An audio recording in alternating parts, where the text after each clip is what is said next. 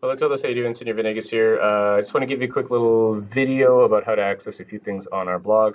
I thought it was pretty clear before, but I've been getting a few emails about how they haven't been able to kind of find things. So I just thought I'd send like a quick little 1 minute reminder about like where to like type things in and where to kind of click and how to access all this stuff because it's pretty laid out for you. It's always kind of constantly changing, but the main format is kind of like the same. So hopefully this helps. So here we go.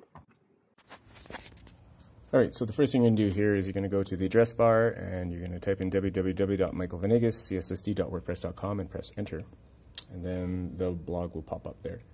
So right away on the main page of the blog, you're going to see what the students write every day in their agendas. Immediately under that, you're going to see academics at a glance, is the things that we are specifically doing. Then important dates of days of things that we're going to be doing.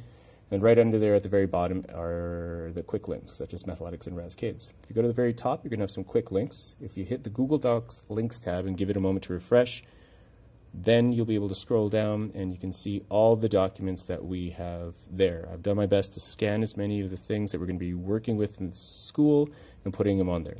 Such as if you go to the building spelling skills, all the spelling words for the entire year are right there. So if you just follow with the calendar, you'll know exactly where we're at.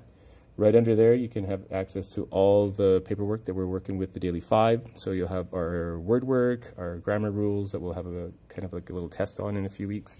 Scroll down, you'll hit all of our math. There is a tab for our math tests. They do kind of look like workbooks, but they're more like a test bank, what I'll base all of our tests off of.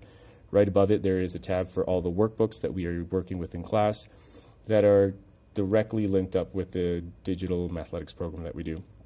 If you hit calendars, you'll see the calendars and the 6-day class schedule that we have. So we have September, October, and November there. And if you hit vlogs, you'll see videos such as this one that I'll post on there. So yeah, there you go. So I hope that helped out. I hope that was good. But as always, if you have any questions, comments, or concerns, please feel free to email me and I will get back to you as soon as I can. Gracias.